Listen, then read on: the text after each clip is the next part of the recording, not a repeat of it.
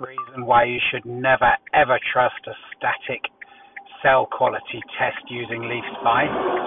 This battery, which shows HX of 59%, which is getting quite low, but it copes beautifully. It shows 30 kilowatt hours usable, and I can use all of it. But it shows 40 millivolts stationary, which looks quite good.